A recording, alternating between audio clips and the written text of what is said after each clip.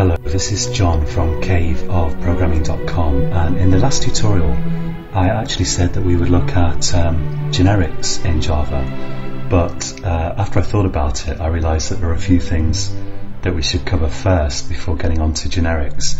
So I'm going to try to get some tutorials out pretty quickly on some other subjects, and in this tutorial we're going to look at the access level modifiers or access specifiers, public, private and protected. So let's look at the simplest one first. Let's look at public. I'm going to create a new class here, so I'm going to right click the project, go to new class, and let's call this machine. Now just for a change, let's call it plant. So I'll call it plant, and I'm going to give plant a instance member variable here. So I'm going to call this let's say string name, and yeah, let's just leave it at string name, and I'm going to make string name public. Now supposing I create a plant instance here in my main method, so I'll say plant. I'll create a variable so that I've got a reference to it, and I'll set that equal to a new instance of plant like this. Now if you've got a instance variable or a member variable that's called that's declared public, you can access it from anywhere. So within plant, let's say for example in the constructor, so public plant like this, of course I could access it here. I could say name equals let's say let's just say I'm a plant, and that's a stupid name for a plant. How about Freddy? Okay, so if you want to access instance variables within the class, you don't need to prefix them with anything, but some people like to prefix them with this, and that just means that's kind of superfluous here. But the point is that you can access name within the class, of course, but you can access it from anywhere else too. So I can say plant dot well, let's just say sysout here, sysout plant dot name. So absolutely anywhere where I've got a reference to a plant object, I can access name, and this is bad practice usually. So bad practice because you shouldn't usually declare instance variables public like this. The idea is you usually want to encapsulate them, hide them away from the world, and make people access them through methods so you can control what's happening with them. If you do want to have a public instance variable, most often you're going to make it constant, and if it's constant, usually you'll also make it static so that you access it through the class. So I'll say public static I don't know, like ID for example, or yeah, ID is as good as anything. Public static in ID, so I'm putting this in uppercase to signify that it's going to be constant, and I'm going to say final, which will mean that it can't be changed, it's constant, and I'm going to initialize it to just some number like 8, and then you could say here, you could access that again from anywhere, but I can't change it from anywhere because it's final. And I'll say plant.id. So if I run that, it's just going to output there the name and the ID there, and this is acceptable practice.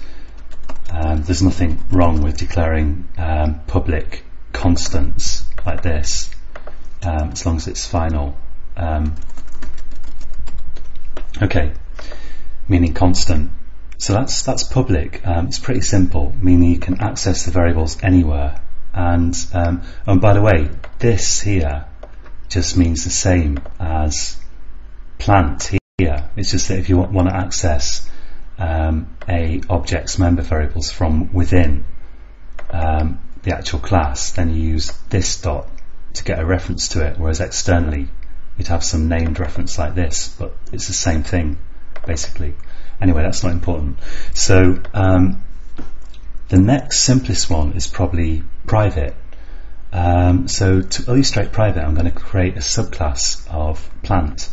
So I'm going to go here and say new class, and let's call this oak, because an oak is a plant. And I'm going to say oak extends plant, and let's just give that a constructor as well. So public oak, like this. I'm pressing the wrong key on my keyboard. Okay, there we go. Now, supposing in plant I declare something private, so let's leave these together up here, and I'll go down here. And usually when you have an instance member variable or a class variable, a static variable, some kind of variable up here, basically, usually you want to declare it private. You want to stop people accessing it from outside the class. If I say private string type, let's say, and so now string is private, and private means it's the opposite to public, really. Public means you can access it anywhere. Private means you can only access it from within this class. So I could happily say type equals plant here, so I can use type here, or if I want I can say this dot type, makes no difference. But even though oak is a child class, I cannot say here type equals tree. So that's giving me an error, and it's saying the field plant.type is not visible because it's private. So let's say won't work, type is private. So I can only access type literally within these brackets here, because that's the scope of the class. I can't access it anywhere else. I can't access it here either. So system.out, let's say sysout plant.type. That's not going to work either. So again, I'll say won't work, type is private. So private means only within the class, and only within the class means within these brackets after your class declaration. Now often you want to have a variable which can't be accessed from the outside, so it's not public, and you can't, it's protected from being accessed here, for example, in a completely different class. This is the app class, but you want it to be you want it to be accessible in child classes, and that's what protected is for. So let's have something here. Let's say protected. Let's say protected string size, and I'll set size equal to this dot. Actually, let's put this down a bit further. So down here, let's say this dot size equals large, and you'd normally want to actually I'll set it equal to medium. Usually you'd want to use enumerated type for this kind of thing, but I'm just trying to illustrate the public, private and protected stuff here, so I won't worry about that. So if you've got a protected variable, you can access it within the class, that's fine. Actually you can access, it doesn't matter what access level modifier you put here, you can always access them within the class. That's always possible. But if I go to oak now and I want to say this dot size equals large, oak trees are pretty big, then this is going to work now, because size is protected, and protected means that you can access it within the class, within any subclass, and also within any package. Also within the same package. So this works because size is protected and oak is a subclass, of plant. So protected lets you access the variable within the class, so within these brackets, and within any subclass, and also within the same package anywhere. So let's create a new class here, and let's call it field, like this. And let's give field an oak. Actually, let's give it a plant. So I'll say plant, and equals new plant. I'm going to make this plant variable private. So when you do new plant, you can do it happily up here, or you could do new plant in a constructor as well. And let's give it a constructor while we're at it. So here now we're in the default package. So here I can say plant. Let's see, plant dot size, and actually I could just do a sysout on that. So sysout plant dot size, and this works as well. So if I save that, this works. Size is protected, and field is in the same package as plant. So that's fine. And let's just kind of emphasize this a bit by saying everything's in the default package at the moment. So I could access plant.size within main as well, because my app here, the class that main is in, is also within the default package. But let's just create a new package here. So let's call this world. It should be lowercase actually. I'll call that world. And let's just drag these plants into world like this, and just let Eclipse refactor it. So this kind of emphasizes that plant is in the world package, field is in the world package. So for that reason I can access the protected variable plant.size. But if we go to app, which is now in a different package, and I try to say sysout plant.size, then it won't work. Size is protected. Size is protected, and app is not in the same package as plant, so it won't work.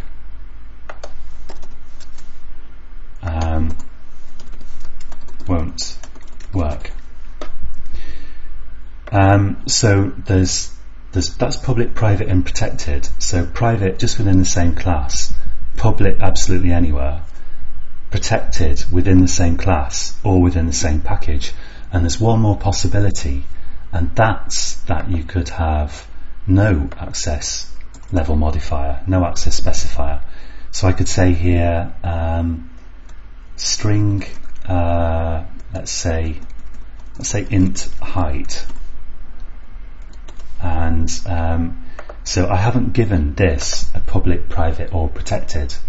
And if you do that, this is now package level visibility. So I can access height, of course. In plant you can always access stuff within the same class. You can always access the instance variables from within the same class. Let's just say 8 there. I can access that within, let's say, oak. I can say this dot height equals 10 or something. So no access specifier.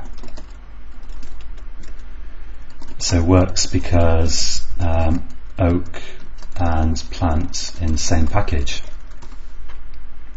But you see, it is possible to have a child class which is not in the same package. And by the way, let me just show you that because the app class here is not in the same it's not in the same package as plant, I can't do sysout plant.height. So this won't work because app and plant in different packages, and height has package level visibility. But there's just one more possibility here, which is that I could create a new child class here. Let's say new class, and let's call this grass, and I'm going to say grass extends plant, and I'm going to just add the import there, Control-Shift-O to import world.plant, and let's give this a constructor, so public grass. And now, supposing I try to do sysout this dot height, it's not going to work because if I look at plant, height has no access specifier. That means it's visible only in the same package, and even though grass is a subclass of plant, we still can't access this here. So this won't work. Grass not in same package as plant, even though it's a subclass. So that's a lot, and let's comment that out so it actually runs. And that's all I want to say for this tutorial. I'm just going to summarize that again now, but if your brain is already bursting at the seams or you're just bored, then this is a good place to stop watching. But let's just summarize these different possibilities here. So if I put this here and I say, let's say private only within same class and public from anywhere, and protected means same class and same, child class, subclass is what I should say, subclass and same package, and no modifier means same package only. And of course you can always access things from within the same class. So I could say same class protected, same class subclass, same package, and of course same package implies that you can access it from within the same class. So I think that's it. And people sometimes get confused between public, private and protected and the modifiers on the classes themselves. If you can only, when you create a class in a file, like let's look at plant, if you declare it public, that means it's visible from outside that file, and it's got to have the same name. You can only have one public class in a file, and it's got to have the same name as the file.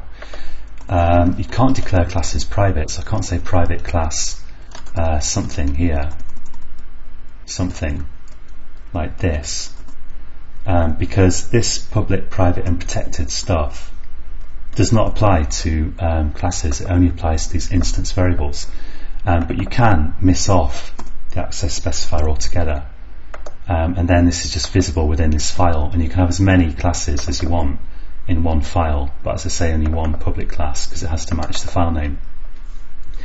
So that's it for public, private and protected. I'm going to put all this source code on caveofprogramming.com, and join me again for the next tutorial, and until then, happy coding.